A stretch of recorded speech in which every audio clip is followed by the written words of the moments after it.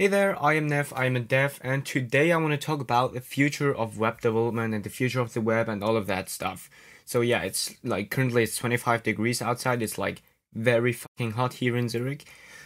Just came home from training, but I found like, yeah, this would be an interesting topic to talk about today. Before I like point out any framework or something like that, I think tech stacks, they don't really matter. In the end, all the user's gonna care about is what he's gonna receive and how it will work, not like how it was built and with what technologies and stuff. Like if I was an average YouTube user, I would not care how the auth layer is done or how the the videos are hosted or something like that. I don't know.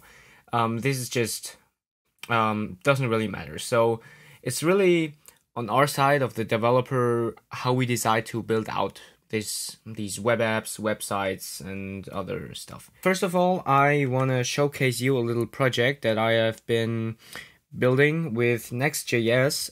I wanted to try out nextjs, like especially with React and so, because I didn't write any React in a long time. So yeah, let's just go ahead and do bandev and open this. So yeah, this is the application I have been building. Like if you refresh, we get this neat little animation, which is done with Framer Motion. And yeah, I just love that. It's it felt great writing React again. And yeah, so where do these come from? They of course come from Drizzle. Do I already have a Drizzle instance open here? Nope. Yeah, they come from Drizzle. It's not that that big of a deal. We can add a record. ID will be generated, default. Body will be I am recording right now, and the author is Neville Bram and Rec. And then if we save this change, nothing will happen. But if we refresh, yeah, we can see that our data is now here. We could of course put this into a form action and I don't know what. But yeah, this is just how I have done it right now. And yeah, I think it's very cool. Next.js, I don't know if I'm even doing this like correctly, if I should put this DB query in here or like in here or in a separate file. Like yeah, it's a huge difference to what I'm used to with SvelteKit, because in SvelteKit we got these load functions and server actions and the endpoints. Sure, endpoints are also in here, I think, but yeah, it's just something different. Which brings me to the next subject, and this is effectively Next.js versus SvelteKit. So which one is better? I wouldn't say there is anything that is specifically better. I though think that Next.js is in a long time gonna be curated better because yeah, because SvelteKit because Vercel owns Next, or huge parts of Next. They like build Next, I guess. And so I think they will build many more stuff for Next than for SvelteKit. So that's a bit of a problem, but yeah, I am not sure. I still love to use SvelteKit, and I will probably continue to do so. And yeah, it's a huge difference, especially with data loading. Like React is also more component based, while SvelteKit is like page based. Yeah, they also have kind of a file-based routing system in React or in Next, but we have this very specific system in our SvelteKit application. So that's a little difference. Because yeah, I think in one video I also mentioned that one of the pain points or one of the things I didn't really like about SvelteKit was that I can't put multiple components like in one file, in one Svelte file. In React, I can just put so many functions in there as I want, and that all works. So this is very nice. So I want to talk about the AI SDK by Vercel. npm install AI. Crazy that they just got this package name. Yeah, they have built-in LLM adapters. They can stream the messages like ChatGPT. Like in ChatGPT, your messages doesn't just pop out, but it gets like streamed, like first line, second line.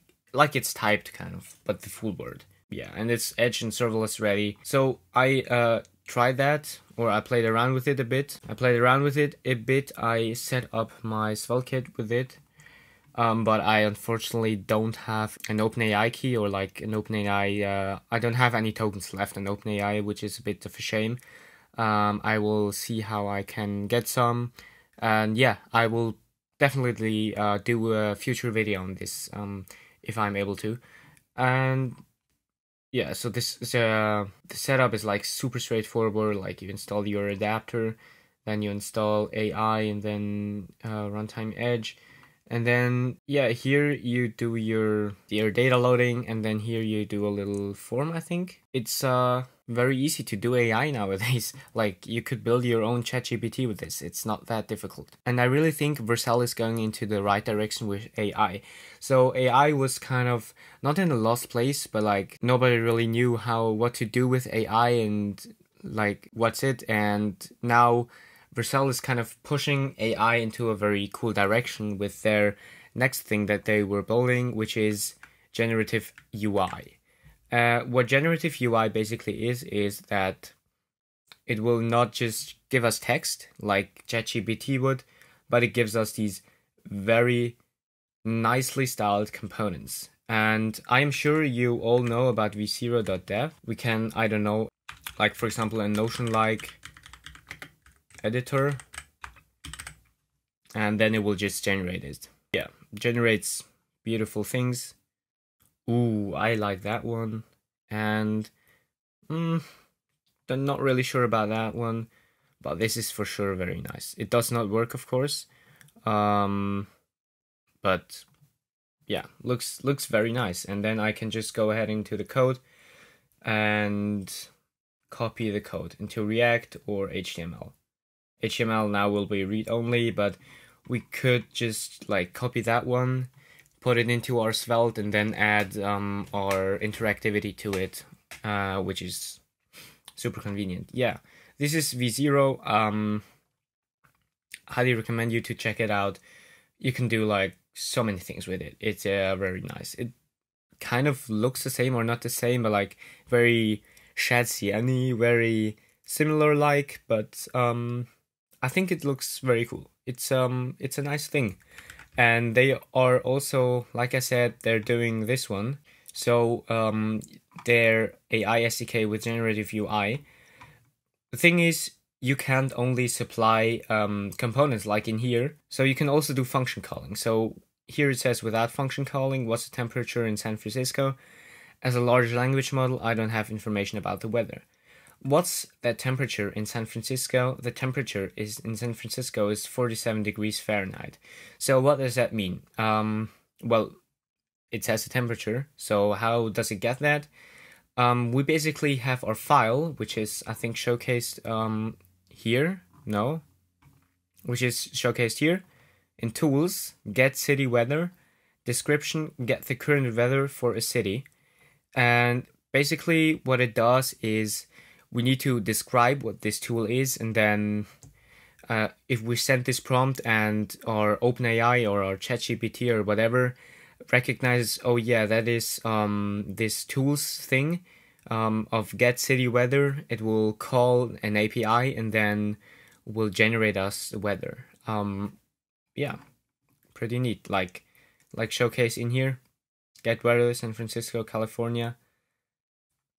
Yeah, beautiful. And towards the AI native web with Vercel SDK 3.0, we're simplifying how you integrate AI into our apps. By using React Server components, you can now stream UI components directly from LLMs without the need for heavy client-side JavaScript. This means your app can be more interactive and responsive without compromising on performance. Very nice. Also love React Server components. Gotta check them out and do some shit with them because I think they're really crazy. And this update makes it easier to build and maintain AI-powered features, helping you focus on creating great user experiences. We're excited to see what you ship. So, yeah, try the demo. What's the price of Solana? And it will say yeah, Solana currently 144. No, dollar 177. Is that correct? Okay, is that something different? I don't know. I'm not sure. Buy me some Solana for $30. 29.99. We can purchase this. Of course, this is not real, but like, yeah, you have successfully purchased. Yeah, I'm curious. What's my balance?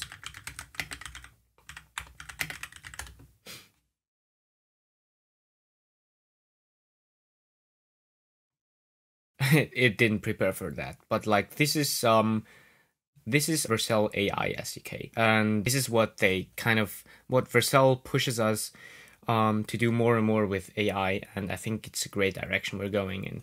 So I have listened to a few podcasts where Guillermo Rauch was a guest in, and he was interviewed about Vercel and about AI, and I think he explained pretty much very good how developers and how AI is like evolving. He describes us as a plumber who just like basically curates the AI. Like we let the AI do shit, and then we just go ahead and correct it if it does something wrong. Yeah, this is just the direction I think we're going with. Last thing is that I recently made a switch to Vercel. I think a week ago from now, so last Sunday, I made the switch to Vercel. Why? Because I think Svelkit and Vercel, they work better together than Svelkit and Netlify. Because Rich Harris and other Svelkit team members now work at Vercel, and I think the collaboration between them is now much higher than between Netlify, and I think that's great. But yeah, maybe it's a bit there to like be ahead of the competition, but I'm not sure. I think Vercel's a great tool. The migration went very well. The only thing that didn't really go as well, or was a bit of a pain, was to migrate all my domain DNS stuff. But like in the end, it was just copying over some values, and that's it. And it was set up super fast. So yeah, this is basically it. I also redeployed Codoodle. So if you go to codoodle.nevillebrem.com, you will come to this site. Now has GitHub OAuth. Like all the users were unfortunately wiped because I upgraded to Lucia v3. But yeah, we now have some other things. I replaced all the form actions with Kit endpoints, and yeah, admin dashboard remains the same. And yeah, this is basically it. Check it out if you want to write something. Would be very cool. And yeah, check it out. So this was today's video. I hope you found it interesting to hear my thoughts on like the future. And please don't be like angry in the comment section at anyone, and especially not at me, because like I said, tech stack, they are not a critical part. It's how you do it. And it's like the Windows and Mac debate. Okay, well, the answer is kind of clear in that debate, but no, just kidding. But please don't like shame anybody because he's using this or that stack. I think every stack is okay. I'm just very comfortable with Svelkit right now, and maybe this will change in like the next week or next day. I'm not sure. But yeah, I will hit you up on this subject like with AI and stuff. And yeah, we'll see us next Wednesday. Bye.